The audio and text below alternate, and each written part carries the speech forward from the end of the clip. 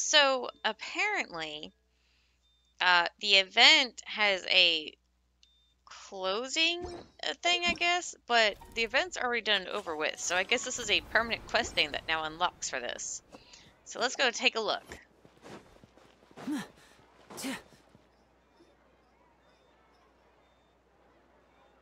Huh? Isn't that Charlotte? What could she want with Lapine Pauline? Pretty please with the cherry on top, Charlotte. Journalist extraordinaire. Please tell me you're joking. I read that a gang of criminals tricked the Gardamex by disguising themselves as blubber beasts. It's true, isn't it? It has to be. I've invested all my savings into graph adversarial technology and even taken out a sizable bank loan. I'm begging you like the beggiest beggar in all of begdom. My, oh my. Okay. I need you to calm down a little, Miss Lapine Pauline. I admire your passion for your research, and I don't mean to dash your hopes for those, big-ticket orders. But I'm afraid I'm not joking. The Blubber Beast incident was a short story mailed to us by an anonymous amateur author, written in the style of a true story. Amateur author? Short story? Oh, Paimon sees what happened here. Sounds like the report Lapine Pauline read in the Steambird wasn't in the news section after all. Funnily enough, I actually remember being in a meeting where the editing team was debating the potential risk of misleading the public with this story. They even went to Maison Gardiennage for advice. But to our surprise, they fully supported us printing it. They figured that the false intel would be a great way to dupe potential criminals into wearing ridiculous costumes when breaking the law. In truth, Gardamex are extremely sophisticated in their capabilities. They can identify criminals just as reliably as the best human guards, so a crude disguise isn't gonna get you far. If anything, it'll just make you stand out all the more. Since we ran that story, the Maison Gardiennage has made a slew of arrests, including, one phantom blubber beast, a titanic red-crowned finch, and a Spectre Man. So I knew this story had helped out law enforcement, but this is the first time I'm learning of an innocent citizen being deceived by it, and investing so much Mora for nothing. Uh-oh. So Lapine Pauline's whole research project is based on a fictional story? Apparently. Which means we're not gonna get a big bonus after all. But more importantly, she's gonna lose everything she's invested. Traveler! Paimon! You're back! I was in the area taking some photos for a story when I got to talking to Miss Lapine Pauline about her research. She told me about your collaboration. She was hoping I could write an article to spread awareness about image recognition technology. She even paid me for the article and gave me one of her prototype devices before I could get a word in. I unfortunately had to dash her hopes, and I'm afraid all your hard work was in vain too. She's desperately trying to find a way to rescue the project and get you the Mora you're due. I've tried to let her down gently, but she's finding it all very hard to accept. This is a new situation for us too. It's such a pity. It seems like the author was only trying to make the story interesting, and the Maison Gardiennage only had Fontaine's best interest in mind. It's no one's fault. She is just a victim of a misunderstanding. Wait, Miss Lapine Pauline? What are you doing? I'm gonna pick a fight with a Gardamek, head to the Opera at Biclez, and get a one-way ticket to the Fortress of Meropide. That's a bit extreme. That way, I won't have to repay my debts. It's the only way I can afford to keep on living. Whoa, there's no need to go that far. I mean, come on, look at you. You wouldn't even dent the Gardamek's armor. In all likelihood, they'd only hold you up at the Maison Gardiennage for a few days before letting you out, and then you'd still have to repay your debts. Actually, instead of going into the technicalities of that, how much did you actually invest? How bad can it really be? Several million Mora? 270,000 Mora. Okay, well, escaping to the Fortress of Meropide over a sum like that seems like a last resort. Surely there must be other options. Not anymore. I used to be an equipment supplier to the Fontaine Research Institute before that blew to pieces, and now I'm just a small-time engineer. I scraped together some savings over the past few years, but I put every last mora into this project, and now I'm left with nothing. Okay, so with the Sumeru researchers, they work them to death, or they get projects that don't get approved and all this other stuff.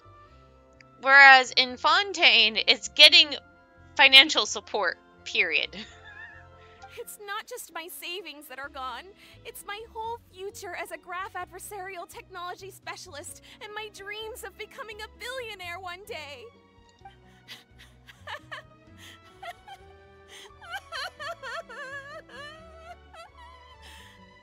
My life is over. Don't despair, Miss Lapine Pauline. I think I know a way for you to turn this around. This prototype you've given me, the camera lens for image recognition sample collection. It's really quite something. You said you designed it specifically for high-fidelity image capture and analysis, yes? The rapid focal length adjustment is a very useful function in its own right. It's sure to make many journalists' jobs much easier. In fact, I'd say it has the potential to revolutionize Fontaine's news media. So your research efforts thus far are by no means in vain. The technology you've developed may have many applications that you've never even considered. Really? Absolutely. I've been working as a journalist for the Steambird for a long time now. So keep calm, take heart, and start thinking about mass production. In the meantime, I'll show your invention to all my colleagues to drum up interest in your product. I can't believe it. If this is true, then I can look into setting up a whole camera lens development pipeline. My big ticket orders and billionaire aspirations are still in the cards. Maybe I should consider taking out another loan. That way, I can rapidly improve the lens production process, be the first to market, and prepare to battle for dominance in the camera industry. Please don't do that. Come on, stop daydreaming about your pipelines for a minute. Just take it one step at a time and see how it goes. There's no sense in putting all your eggs in one basket before things are even off the ground. Being overly ambitious might come back to bite you. Slow down. Slow and steady wins the race.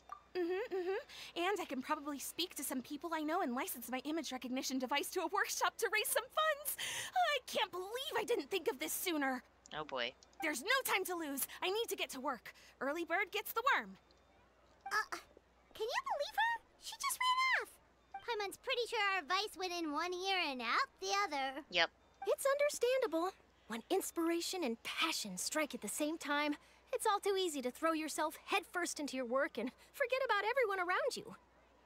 A lot of journalists are the same way when they're first starting out. But don't you worry. I'm gonna write an article on all this, and I'll be checking in on her regularly. Good. Keep an eye on her, please. Her research has the potential to benefit the entire journalistic community. I'll give her plenty of input to stop her from going down any rabbit holes, and make sure mass production of her lens can begin as soon as possible. It's reassuring to know that you'll be looking out for her, Charlotte. Go Charlotte. Star journalist to the rescue. Actually, you know what? Why don't you two take this prototype lens? I'm sure you'll have plenty of chances to use it on your travels. It takes the right person to get the most out of a new technology. In your hands, it's sure to capture some amazing sights. Thanks a lot, Charlotte. No bonus, no biggie. This makes everything worth it. You're welcome. I got something out of this too. The beginnings of a very interesting news story. The boundaries between real news reports and news-like fiction must not be blurred, even when there's a compelling justification for doing so. Yes, that's how I'll phrase it to the editors when I give them my feedback. Let's hope we don't mislead any more well-meaning citizens in the future. After activating the special analysis zoom lens through the inventory or the gadget shortcut bar, you can use your camera to use a special photo taking function. After Charlotte activates this gadget, the original effects of framing, freezing point, composition, hold mode cannot take effect, but you can use special methods to take photos. Let's check this out. Take you off. Put you on. Confirm.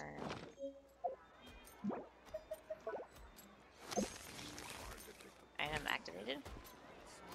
What does it do? Item deactivated. What does it do? I don't understand this.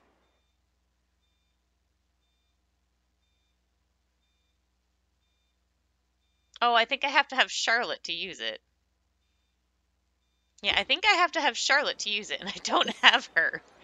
She's the one new character I haven't gotten yet. Well, I guess. Let me take you off, and then put this back on.